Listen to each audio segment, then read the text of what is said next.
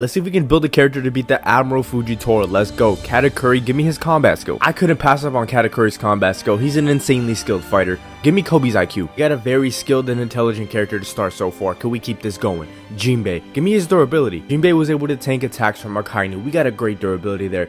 Moria, I'll take his Devil Fruit, I guess. So that's pretty interesting. We got Gecko Moria's Devil Fruit. I don't think I've ever gotten him before.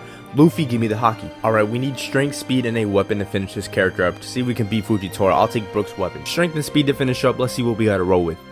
Weevil, give me the strength. We got a great strength, so all that's left is speed. Let's see our speed.